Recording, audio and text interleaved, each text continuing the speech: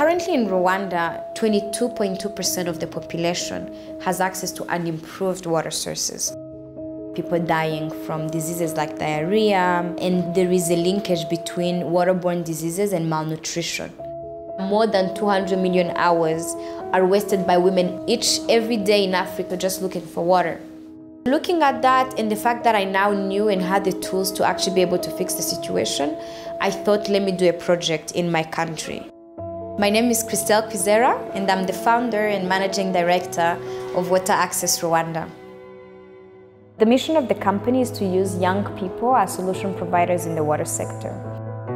I think the best way to be an entrepreneur is to solve a problem. You have to solve a problem for somebody who cares. This is something that can have big meaning, right? It went beyond just one project. I saw that the project was empowering the young people we worked with, giving them more meaning in their daily life, as giving them employment. I saw that we were impacting the communities beyond just giving them water. I've sacrificed so much for my dream. I'm helping communities. I'm helping a lot of young people here working with me, and we're creating so much of social value with our work. And I want our model to be replicated across Africa, across the world.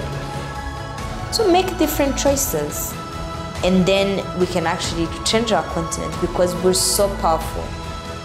So it's up to us to create a better Africa, a better world in general, and I hope we make the right choices.